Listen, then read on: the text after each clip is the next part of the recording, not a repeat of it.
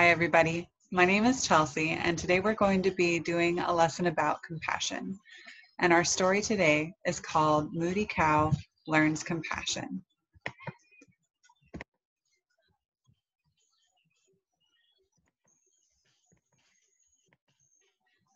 My name is Moody Cow. Well, it's actually Peter, but everyone calls me Moody Cow. Except for one time when my friends were calling me Coward Cow because they thought I was a wimp. It all started when my friend Bully and I caught a garter snake by the pond out back. Bully said snakes have to eat live food, so we caught a cricket. I was going to feed it to the snake, I swear. But when I whispered, sorry, to the cricket first, Bully laughed. You're such a wimp, he said as he grabbed the poor cricket and fed it right to the snake. Little guy squirmed in and half out of Snake's mouth. Bully shouted, awesome! He was so excited to see the cricket struggle for its life. Let's call the snake Jaws, he hollered. I guess I was glad Jaws got a meal, but the whole thing was making me sad. So I handed Jaws to Bully and told him to go home. Bully was so mad, he said, oh, I get it. You're such a wimp. You can't handle feeding Jaws. See you later, Coward Cow. Don't call me that, I said. I'm Moody Cow. And then I stomped back home. That night I had the worst nightmare. It was as tiny cricket. I was as tiny as a cricket, and a huge snake slithered up to me, its jaws wide open, sharp teeth dripped with venom. My little legs were shaking. I screamed, don't eat me, don't eat me. Ah! I'm sure my mom thought I was nuts screaming like that. At breakfast, she said, remember to tell grandfather that dream you had when he comes to do the mind jar with you after school. Grandfather and I sat on our meditation cushions, just like we always did after school. I got out my mind jar, the special jar of water we use to represent my mind, and the sparkles that represent upsetting thoughts. This, I said, putting a pinch of sparkles into the jar, is me getting mad because Bully called me Coward Cow all day.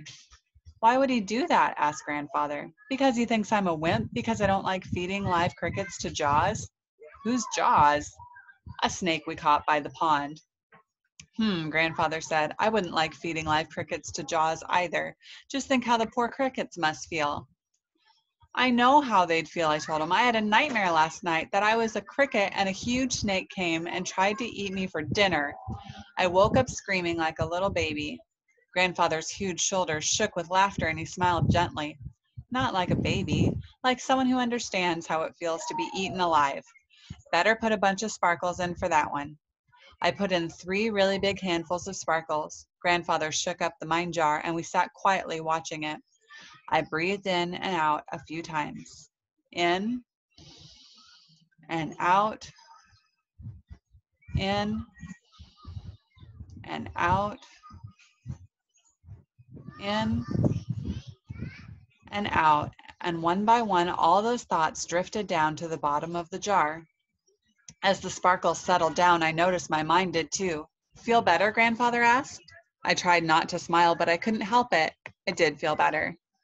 Now let's do something fun, Grandfather said. Come with me. What on earth is Grandfather up to? I wondered as we picked up Bully from across the street, but Grandfather wasn't talking. Next, we stopped at the pet store. Are these crickets from another country or are they from around here? Grandfather asked. The salesman pulled out a cricket for us to look at. These are great crickets, just like the ones from around here. Grandfather paid for a clear plastic bag filled with live crickets. Finally, we drove home and Grandfather brought the crickets to the backyard. He smiled mysteriously. Bully and I just looked at each other. We sat looking at the crickets. Cool, Bully said. Look at the dead ones at the bottom. Grandfather said, I wonder what it feels like to be stuck inside there, crawling all over your dead brothers and sisters. I couldn't help but shivering. Ugh, not very good, I guessed. Bully's face fell. He frowned. Not very good at all, he said. Instead of feeding them to the snakes, what do you say we release them? Grandfather asked. Should we let them go on their happy way? Yes, Bully shouted. Awesome, I cried. Grandfather opened the bag and we carefully held them.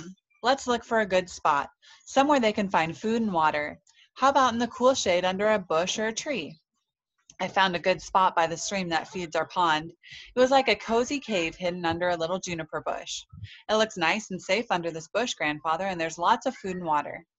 Okay, Grandfather said. First, we say, may you be happy to the crickets.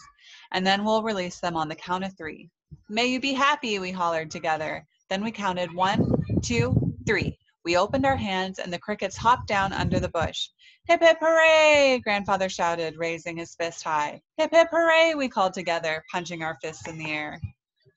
Grandfather lay back down in the cool evening grass, and Bully and I stretched out too. All was quiet. Then we heard one cricket's song. Pretty soon they all chimed in. We just lay there listening and looking up at the sky until the sun set and stars came out. All of a sudden, Bully sat up. Wait here, he called, disappearing around the corner of the house. He brought Jaws from his cage across the street and stood away from us over by the pond. Do you think he'll be happy here? He asked. You bet, Grandfather chuckled. I bet that's exactly where you found him. Bully held Jaws out near the water's edge, and we all said, May you be happy. The long green stripes slithered into the cool water of the pond. Bully sighed. I guess swimming in a pond is a lot more fun than being stuck in that dinky, stinky cage. I think you're right, said Grandfather. Wild animals are happiest in the wild, just like pets are happiest in your home. Wait a minute, I said. What if Jaws eats the crickets? That, my friend, is the circle of life. I'm afraid everyone needs to eat something to stay alive. At least Bully gave our cricket friends a fighting chance by releasing Jaws far away from them. Yeah, and at least they won't be stuck in that creepy bag, Bully said. I can imagine how the little guy feels now. Then Grandfather got up and stretched. I'm hungry. What have we got to eat? I could go for, some nice crunchy crickets, he said, smiling his crooked smile and winking at me. Bully stopped, horrified. He's joking, I whispered, and we all laughed out loud. May all crickets be happy. May all snakes be happy. May all pets be happy. May all children be happy. May all parents be happy. May all beings be happy. And that is the end of our story today. So I have a few questions for you about our story today. Why did Bully call Peter Coward Cow? What did Peter learn from his dream? What did Grandfather say his dream was about? When did Bully begin to change his mind about dead crickets, and how did that change his treatment of his snake? Now that the snake is out of the bag, it can eat the crickets. Was it kind of Bully to let his snake into the wild? What does this circumstance tell us about our role in not harming and not killing?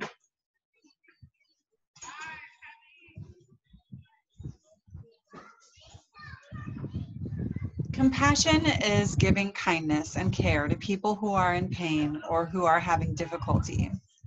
When we become sensitive to the pain of others, we're less likely to do things that will hurt them. We're going to do a meditation now to develop our compassion for others.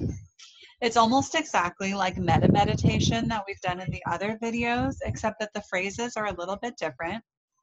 We can use phrases such as, may you be free of pain and sadness, may you be at peace, and may you know that you are loved.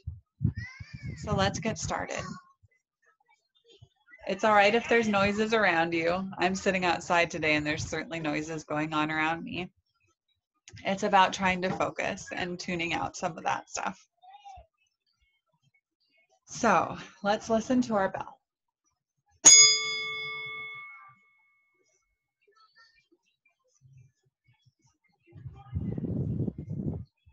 Settle in and get comfortable. Maybe you're laying down, maybe you're sitting up, but settle in and take a deep breath.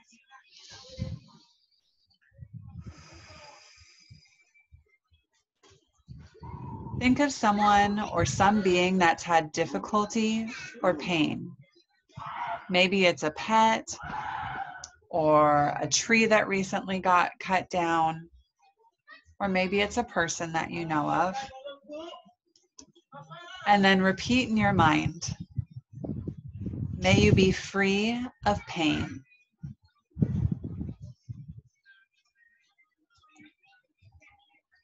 May you be free of pain. May you be free of sadness.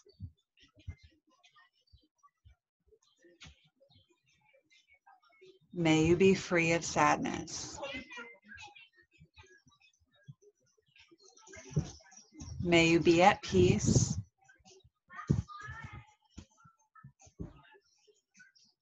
May you be at peace.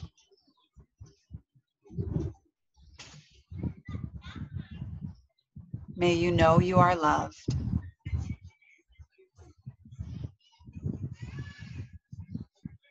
May you know you are loved. And then we can repeat these phrases for ourselves as well. May I be free of pain.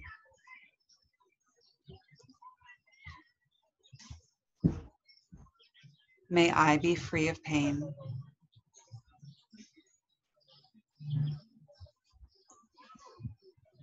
May I be free of sadness.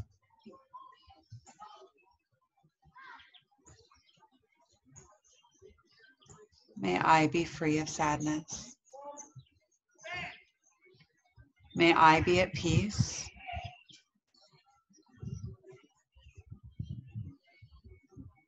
May I be at peace.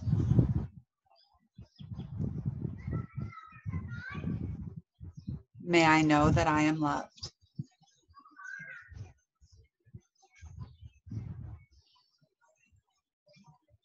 May I know that I am loved.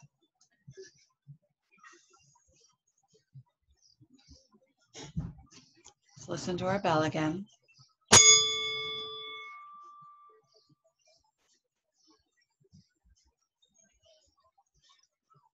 Maybe wiggle your toes, wiggle your hands, your feet, your fingers, and your shoulders and your arms,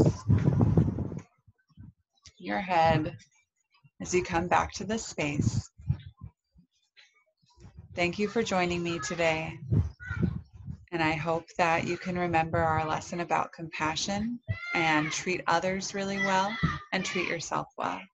Thank you. Have a great week.